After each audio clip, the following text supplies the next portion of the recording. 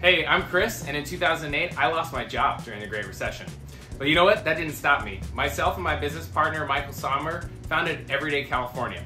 Everyday California is an ocean adventure and lifestyle brand. We do kayaking, paddleboarding, surfing, snorkeling, tours, lessons, rentals, kids camps, and we also do men's, women's, and kids apparel, as well as a brand new mineral sunscreen that we launched just last year. We want to win the FedEx Small Business Grant so that we can expand our warehouse, increase our inventory, and share the California dream all over the world. From here, I'm going to let our shipping manager, Zane, take it over. Hey everybody, welcome to Everyday California. My name's Zane and I'm the shipping manager here. Come check out our space. You can see right now, it's pretty small, but we're about to move into a new warehouse. Are you ready? Welcome to the new warehouse. Like most of the world, we were affected in a big way by the COVID pandemic. However, what it did allow us to do was shift our focus away from the adventure side of our business momentarily in order to grow our apparel brand.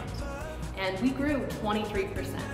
It's amazing that we were able to do this during such a trying time, but what it's created is a situation where we now need to move into a much bigger space.